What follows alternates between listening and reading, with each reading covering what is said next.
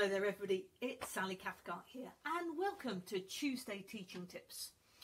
Now today, or rather this month with the Curious Piano Teachers, we're going to be looking at the journeys that we've all taken as teachers, as children, as early musicians, as we get older, becoming teachers, the journeys that we've taken to being in this point right now.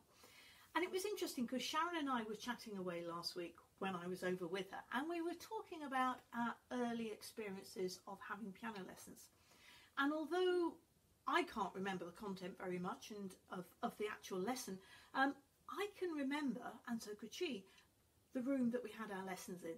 And I had a lovely piano teacher, and she had a grand piano, and it was in a bay window, and she had a piano bench. It was a duet bench, and I just remember being very warm and comfortable there.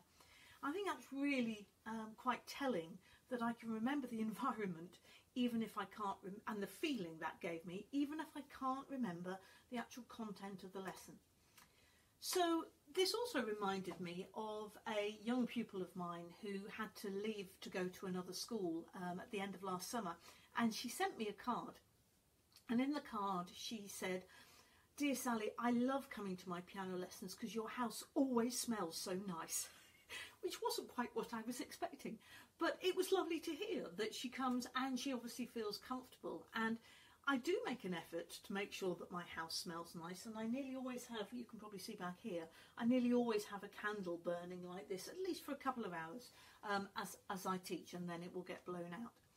So really today it's to encourage us all to think about the environment that we give our lessons in, and thinking about this fact that actually that's probably 20 years down the line what people will remember about their lessons. They will probably remember you, but they probably won't remember the content in particular of their lessons, but they will remember how you made them feel and how the room and the environment made them feel. So just have a look around your own teaching studio and think, is this a comfortable environment for my pupils to be in?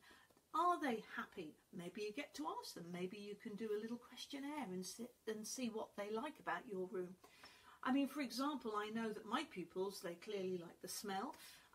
They also like the bookcases that I've got here. So I've got lots of books and lots of music as well. It's all to hand. And I think they really like that. I'm not the tidiest of people, as you can probably see. I'm a bit messy. But I don't think that really matters. It is the warmth, I think, that comes out. Let me just show you a little bit more about my room. I'll give you a little guided tour so you can see here that, yep, those are all my book cupboards going on there, yep. And I've got tissues up there just in case we have an emergency. And then if I swing round here, you can see, yes, I've got some tulips there. Oh, look, he's the latest addition to my toys, is a Beethoven duck. Just what you need. And in the background, yes, I do like ducks because this is Phoebe standing there, the wooden duck in the background. And then if I swing round a bit more, you can see I have a fabulous hand drawing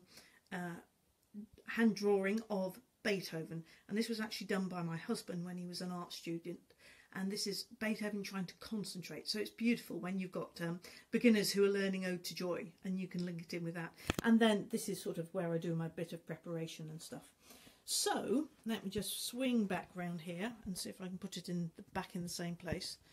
That's a little tour, if you like, of my teaching studio.